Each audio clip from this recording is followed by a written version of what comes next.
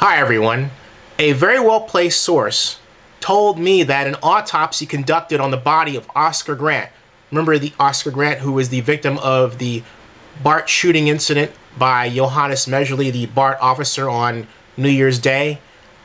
My source contends that that autopsy revealed that crack cocaine was literally stuffed in the body of Oscar Grant through his buttocks. My source contends that the implications of this finding are that it means that Oscar Grant had reason to be afraid of being arrested, and my source explains why Oscar Grant was allegedly aggressive in being handled by officers. My source also holds that KTVU television, which has been the custodian of many of the videos that have been seen by most of the country and all the Bay Area, arguably, was actually withholding some of these videos to be released at later times to keep the story going and to gain ratings for themselves. In fact, this clip from one of the KTVU telecasts available online essentially supports his assertion. Two new videos surfaced today in the shooting death of a young man New Year's Day at an East Bay BART station by a BART police officer. One witness captured the actual shooting with a cell phone, which you'll see only on Channel 2.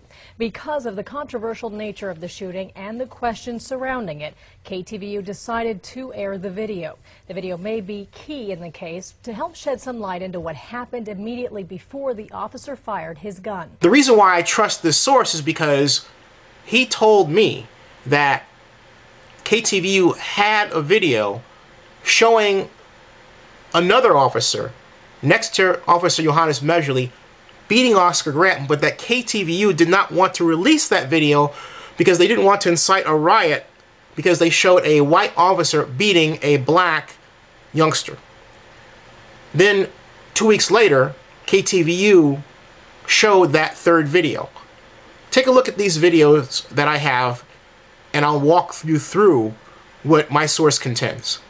This is another version of the video that my source referred to.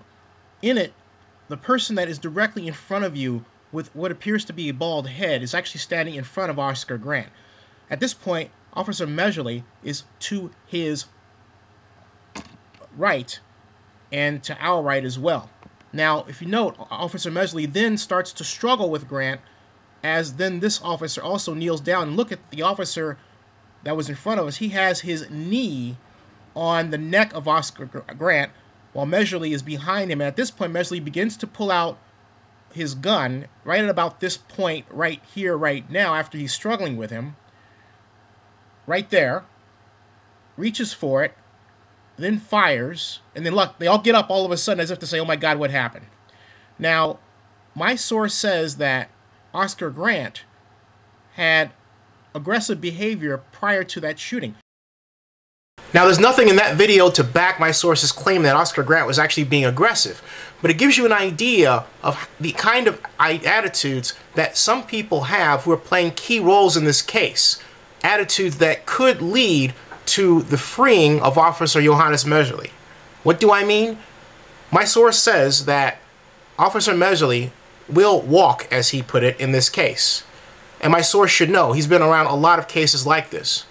However, my source's revelation regarding the crack cocaine has to be explored because it leaves more questions than answers.